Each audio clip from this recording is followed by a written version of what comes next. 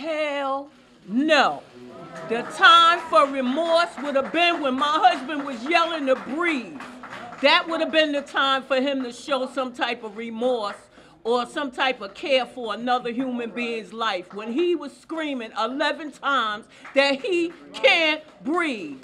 So there's nothing that him or his prayers or anything else would make me feel any different. No, I don't accept his apology. No, I could care less about his condolences. No, I could care less. He's still working. He's still getting a paycheck. He's still feeding his kids. And my husband is 6 feet under. And I'm looking for a way to feed my kids now. Anyone else? You know, all right, thank you very much. Who's going to play Santa Claus for my grandkids this year? Because he played Santa Claus for my grandkids. Who's going to do that now? I am truly disappointed in the grand jury's decision this evening.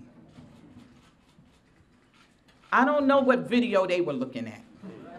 Evidently, it wasn't the same one that the rest of the world was looking at. You know, how could we put our trust in the justice system when they fail us like this?